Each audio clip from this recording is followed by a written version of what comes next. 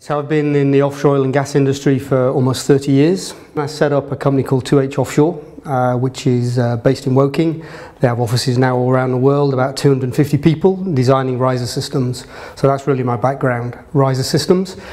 And as part of that history or career of designing risers, I came across a lot of problems which I knew would be solved by using M-pipe.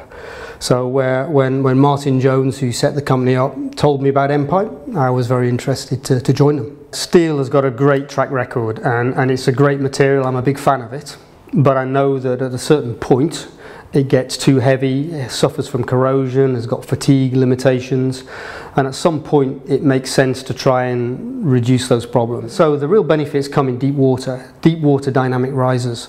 This is where it ticks a lot of boxes, and what we say to our customers is M-pipe is a very good product. It offers lots of nice features, but really for it to be attractive and economically attractive, you need to tick a few boxes. So you need to find the applications where you have resistance to fluids, resistance to corrosion, fatigue, lightweight, etc.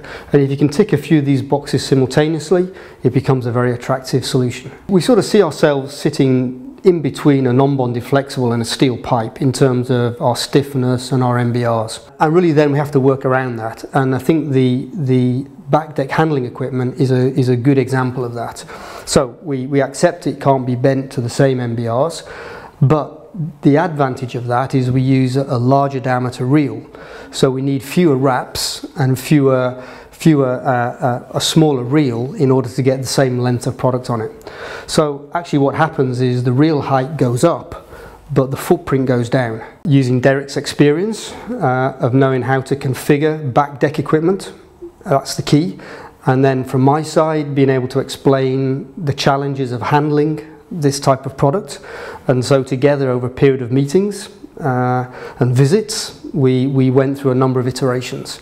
And what I think we have now is a really compact system. The combination of Magma and Maritime allows us to bring together two state-of-the-art products, integrate that together and have something then which is very efficient. And this is the key to cost reduction. We need to be able to put it on a small vessel with a low day rate. That's the first step. And then when it is offshore, we need to be able to handle it in the most efficient manner to do the job as quickly as we can. So low day rate with a short delivery time and retrieval time. And that's something that we think that the system that Maritime have developed complements very nicely the properties of the pipe.